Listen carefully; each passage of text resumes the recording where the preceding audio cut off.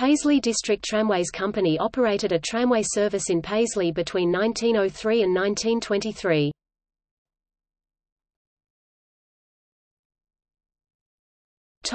History.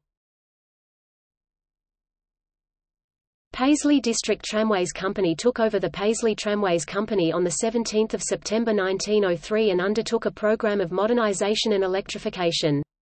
The first electric tramway services started on 13 June 1904. There were depots at Orrs Road, Barhead, Main Road, Elderslie, Paisley Road, Renfrew.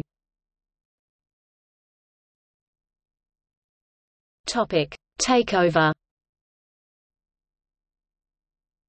The company was taken over by Glasgow Corporation Tramways on 1 August 1923, which continued to operate trams in Paisley until the late 1950s.